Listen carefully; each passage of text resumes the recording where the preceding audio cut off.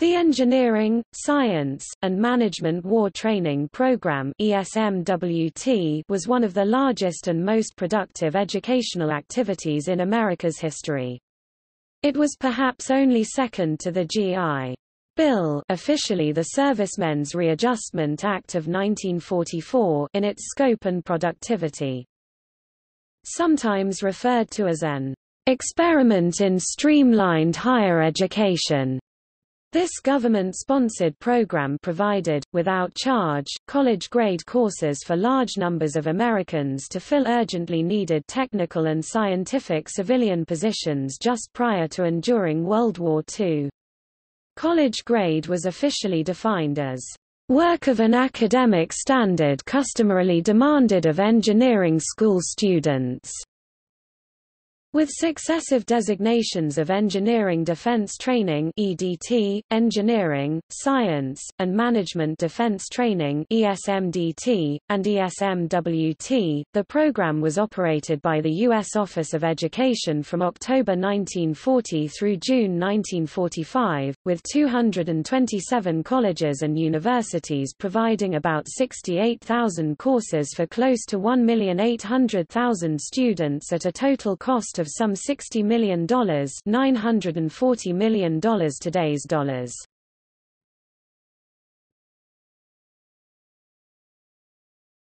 Topic: History.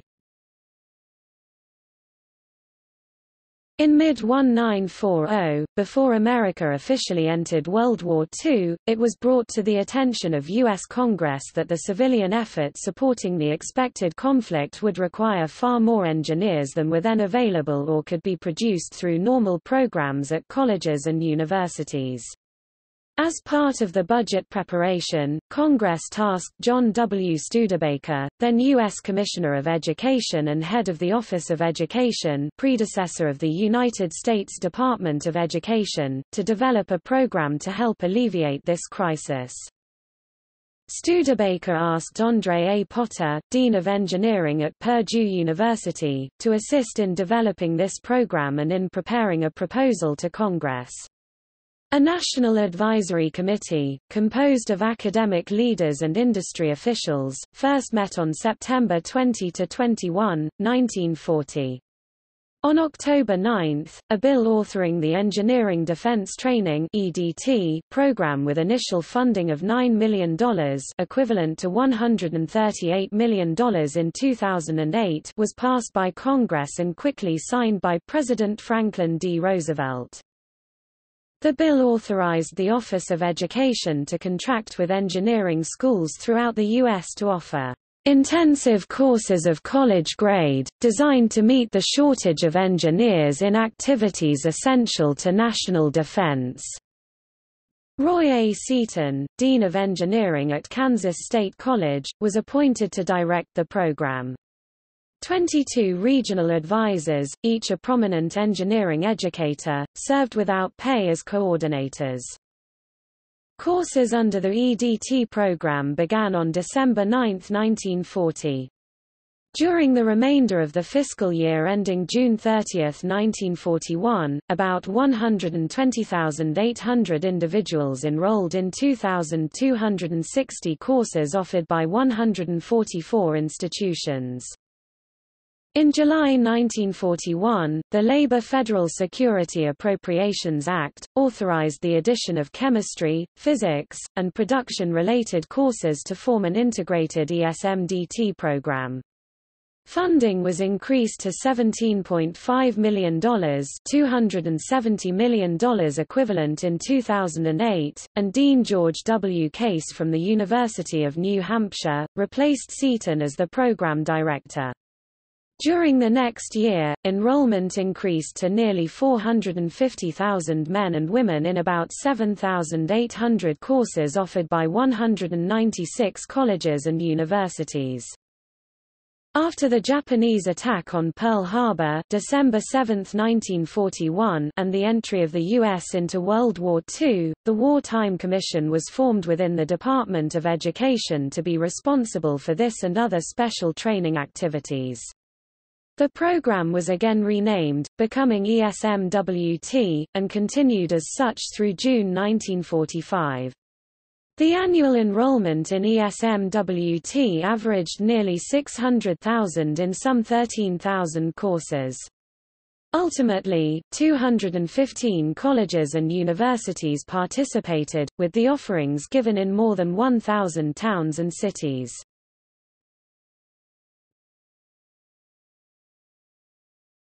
Topic: Courses and academic credit. The primary objective of the program was to prepare persons for professional positions in defense activities. The authorization required the courses to be of an academic standard customarily demanded of engineering school students, distinguishing them from offerings of trade or technical schools. They were limited to engineering, physics, chemistry, and management subjects directly needed in defense activities. It is noted that many of the ESMWT courses, although of college grade at that time, might not be recognized as such in engineering and science programs today.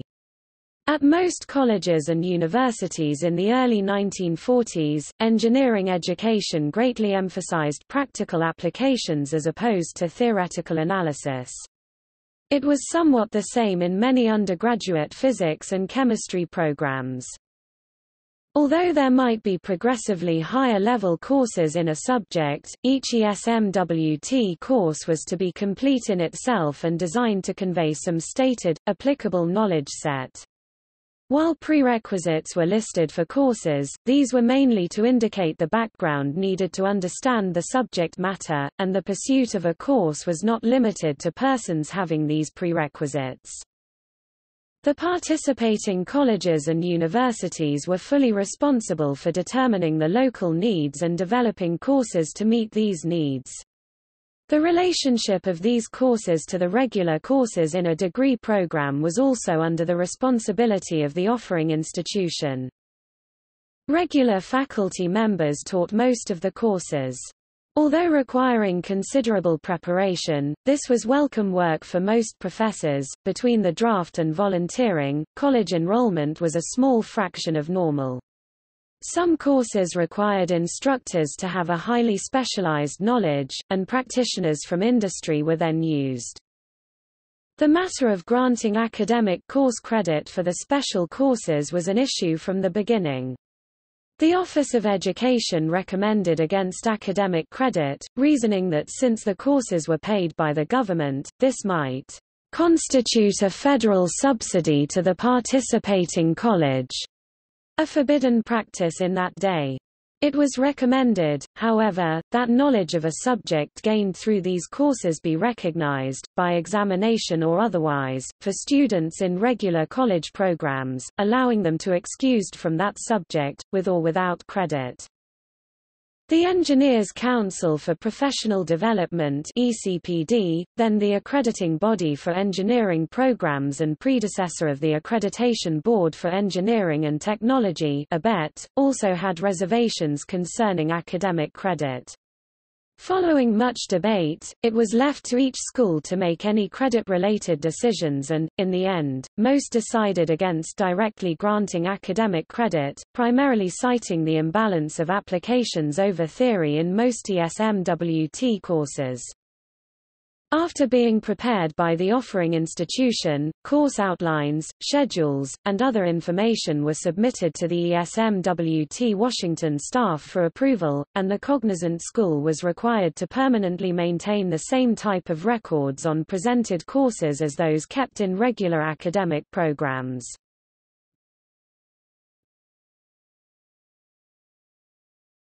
Topic: Students and recognition. By law, admission to ESMWT courses was open to students without regard to age, sex, or race. With this, and without enforcement of prerequisites, there was a great diversity of students in the various offerings. It was not uncommon to find students in their early teens using the ESMWT program to accelerate their entry into engineering and science jobs. On the other end of the age spectrum, many of the students were in mid-life, preparing for a change of work field or refreshing their earlier education. Perhaps the greatest diversity was in the number of female students. Prior to the 1940s, there were few women working in industry science and even less in engineering. The entry of women into defense jobs is well known through Rosie the Riveter, but those in wartime engineering and related work are not often recognized. However, thousands entered professional work after being prepared through this program. Under the initial EDT, women constituted less than 1%. With the addition of science and management courses, there were about 9% under ESMDT. After the start of the war and ESMWT, the numbers participating in the program increased to 22%. Many engineering schools that had earlier been all-male, first accepted women when they began the program. Conversely, a number of previously female colleges, including Bryn Mawr College, Skidmore College, and Wellesley College, participated in the program and had their first male students. Some of these schools later reverted to all female. Throughout the program, about 75% of the enrollments were in engineering subjects. After a series of courses in a particular subject area, many of the students, especially those having an earlier background in science and/or mathematics, were placed in regular engineering positions with industry or government agencies. These were sometimes referred to as instant engineers. A 1950 survey of practicing engineers found that there were many more than the sum of those in 1940 plus those graduating from engineering colleges in the 1940 to 50 decade. Much of this difference was attributed to persons who gained this classification through the ESMWT program. Many schools considered graduation from ESMWT courses to have great significance. As an example, at North Carolina State University the chancellor often personally awarded certificates to the graduates. The Office of Education requirements were that students of any race would be admitted to ESMDT courses. Unfortunately, African Americans were not well represented either in the participating institutions or as students.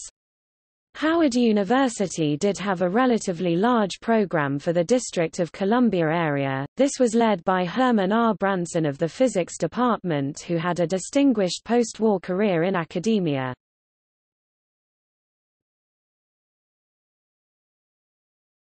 Topic: Noteworthy offerings. From June 23 to August 29, 1941, electrical engineering student J. Presper Eckert assisted in teaching a 10-week ESMDT course in electronics at the University of Pennsylvania's Moore School of Electrical Engineering. The course had 30 students, 16 of whom held PhD degrees. Among the students was John W. Mauchley. Eckert and Mauchley then teamed in developing the Electronic Numerical Integrator and Computer (ENIAC), America's first large-scale digital computer. Courses in industrial chemistry and metallurgy were in great demand. Harry J. Sweeney, then chief metallurgist for the giant Republic Steel, stated, "I don't know what we would have done without the ESMDT courses. About 75% of our new professionals were trained through this program." Aircraft played a vital role in World War II. During 1940, Cornell University started courses in aircraft structures and stress analysis at Buffalo, New York, for Bell Aircraft and Curtiss-Wright. One of these, starting December 9, was the first EDT-sponsored course in the U.S. By the end of the first year, more than 800 students were attending these classes. In 1941, the University of Texas started a series of ESMDT courses in aeronautical engineering. These were so successful that the next year a full Department of Aeronautical Engineering was formed.